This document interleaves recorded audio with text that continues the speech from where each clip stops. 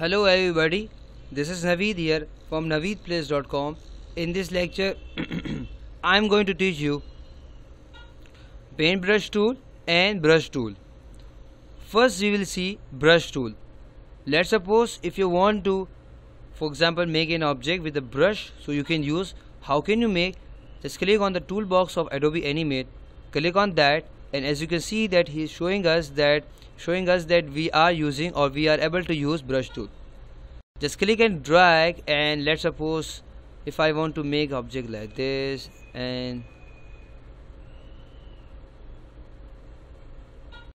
are you able to see? So let's suppose if I want to for example brush, or if I want to make an object or anything, as you can see here I am making Naveed proper.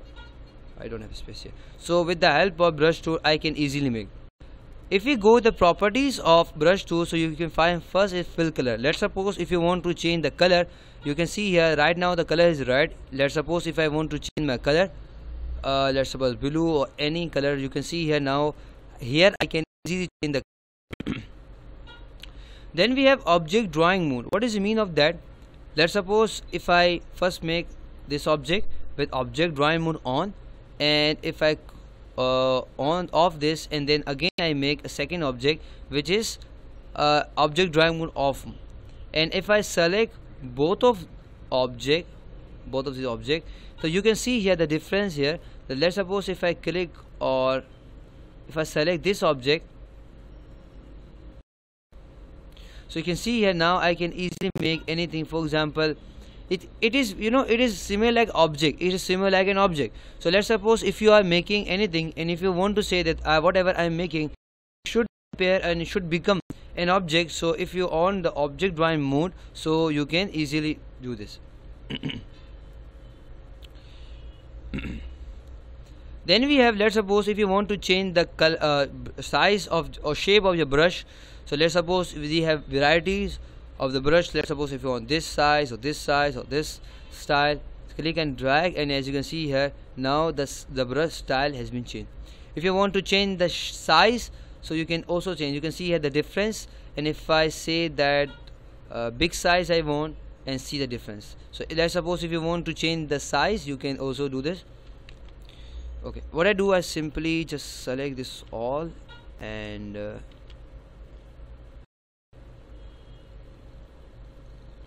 okay, I will draw this all because it will be easy for you to understand.